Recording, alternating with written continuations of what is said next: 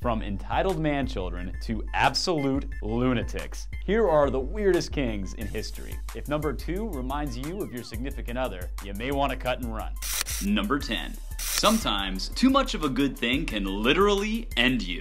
Zho Houzao inherited the throne of the Ming Dynasty in 1505 at the age of 14. But he was just a child.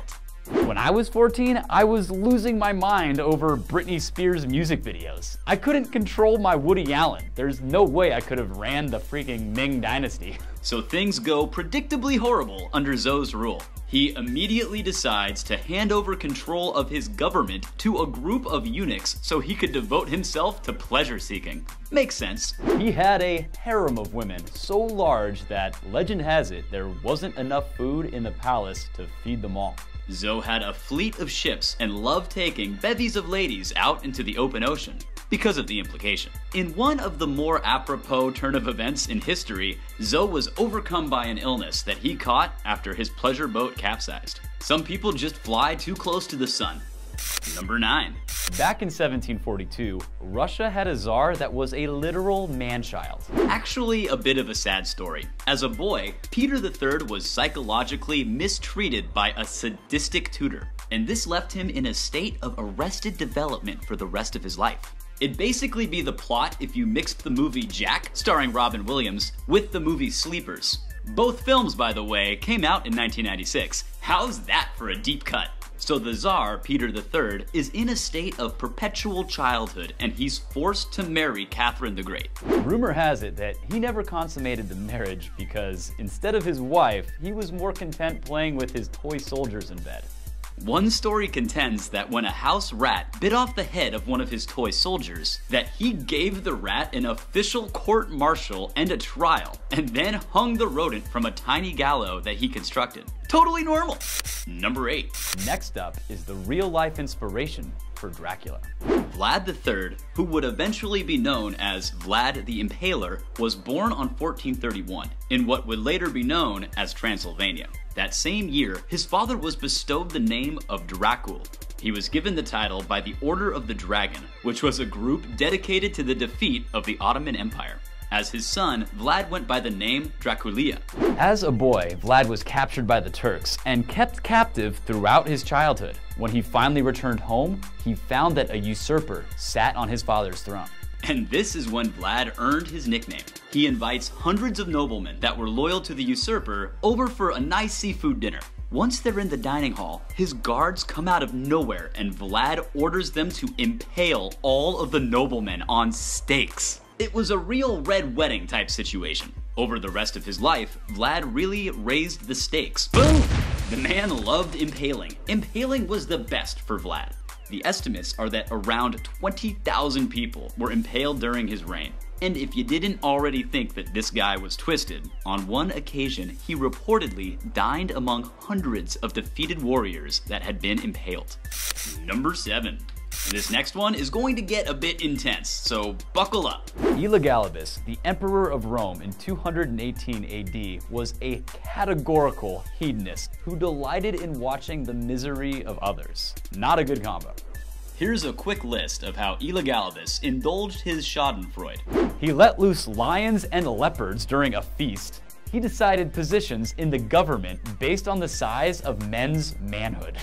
He released poisonous snakes into the audience of the gladiator games and watched with glee as the crowd panicked. He threw gold and silver out of his window just to watch people fight over it. Finally, he chained servant women to chariots like there were horses and whipped them as they pulled him around town.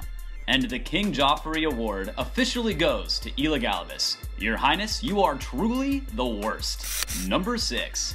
Get Jaime Lannister here ASAP. We've got a mad king on our hands. Justin II was the ruler of the Byzantine Empire from 565 to 578 AD, and over that time he was nuttier than Squirrel Boo Boo. Justin would try to bite people in his court and demanded that organ music be constantly playing to settle his nerves. I'm kinda into that second part actually. Members of his court had a go-to move to calm him down. They'd pull him around the castle in a wagon with a throne on it. Apparently, this was a fairly effective way to assuage his anxiety. Oh snap! I just said the word of the day, assuage. Assuage means make an unpleasant feeling less intense. It can also mean satisfy your appetite. Words are fun. See if you can use assuage in a sentence in the comment section below, and we'll feature the person with the most creative phrase in our next video. If the wagon ride didn't work for Justin, the plan B was having metal bars installed on his windows to prevent him from jumping. Not exactly the steady hand that you want from a leader. Number 5. Charles VI, the King of France, believed that he was made out of glass. That's not like a metaphor. This guy actually thought his body was made of glass. It's called glass delusion, and Charles would fade in and out of it. Some days he'd be outside running around his property. Others he'd sit for hours at a time, convinced that he'd shatter if he moved.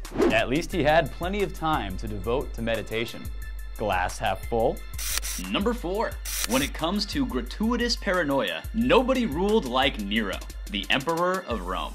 Nero is best known for the fire that took place in Rome during his reign. The famous fire destroyed much of the city in the year 64. Popular legend holds that Nero fiddled while Rome burned. However, the fiddle hadn't yet been invented, and Nero was 35 miles away from Rome at the time of the fire.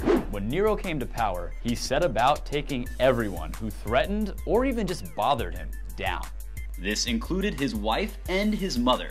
He was a next-level narcissist and spent massive amounts of money on his personal pursuit of pleasure. Strange fact, one day, Nero sees a man on the street that he thought looked like his old wife. You know, the one that he whacked. And Nero decides to marry the man and forced him to dress up in his wife's clothes. Real rough deal for that random Roman dude. Also, Nero had a relationship with a servant in which Nero played the role of the wife. This guy was truly all over the board. Number 3. Christian VII of Denmark became king at the age of 16. And he maintained that 16-year-old maturity for the rest of his life. When his dignitaries would bow to him, he was known for leapfrogging over them. This one's not so sinister, it's just hilarious. Number 2. We've got a stage 5 clinger. Now we know this is a video about kings, but we're equal opportunity over here at Bored Badger, and this queen is just too good not to include on our list.